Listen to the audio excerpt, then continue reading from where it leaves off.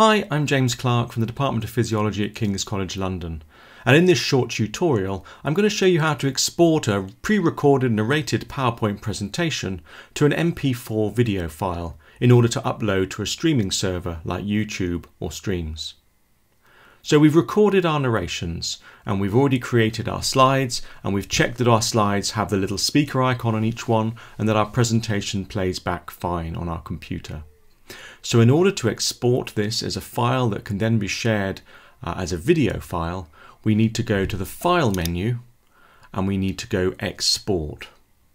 If we choose Export, we then have a list of file formats that we can save as. By default, PowerPoint will choose a PDF format. Now we don't want to export as a PDF format because that's a readable document, not a playable video. So if you click on the File Format download box, you can choose different formats.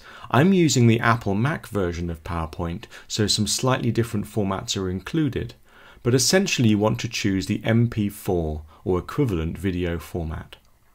By clicking on MP4, you've then got a choice about the quality of your recording. You have a choice between low quality, which reduces the size of your file to 853 by 480 pixels, internet quality, which is a 720p high definition video, or presentation quality, which is the full 1080p presentation quality video. I would always choose the 1080p video because, as we know from my other tutorials, you can easily compress videos down further using third-party software. Since this is a narrated PowerPoint presentation, we want to use the recorded timings and narrations to create this video. If you forget to tick this box or you accidentally untick it, it will simply use a default 5-second timing on each slide and not play back your voice recordings. So just make sure you've ticked the box that says Used Recorded Timings and Narrations. I'm going to save this to my desktop and call it Presentation 1. For want of a better title. And I click on Export.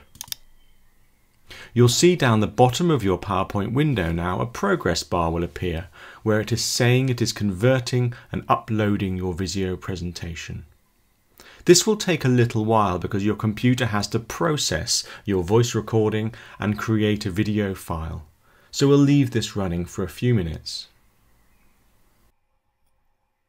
Now that the process is completed, you'll see the presentation1.mp4 file is saved on the desktop as requested. I can now have a look at this video and make sure it's all working. We start with our presentation title and our first slide. And that seems quite good. I can scroll through this in my video playback software and make sure that it shows all the slides as intended. And yep, they're all there. So I can close that video down, and I can now use that MP4 to upload to our video streaming server or share with colleagues. If you want to know how to compress this video further to make it smaller, please watch my other tutorials on how to use Handbrake.